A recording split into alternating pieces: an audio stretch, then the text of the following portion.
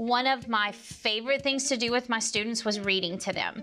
Now, I could set up a webcam and sit in front of it, hold up a book while I was reading it, but even if I did that in my classroom, there were still some students who couldn't see it.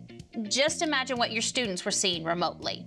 Okay, I'm gonna read to my students just like I would do if I were in a classroom setting, but I'm gonna do it with my document camera instead.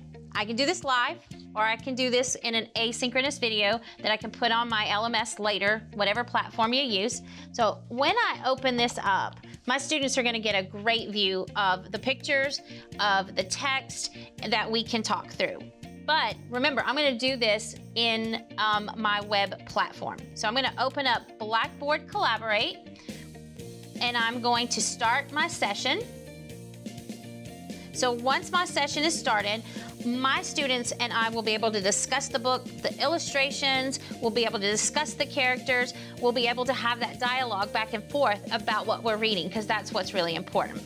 So let me hit my share screen. Share it one more time. Let's hit this and we're gonna share our screen. And then I'm gonna go back to that app, and now my students and I are having a conversation about the book that we're reading.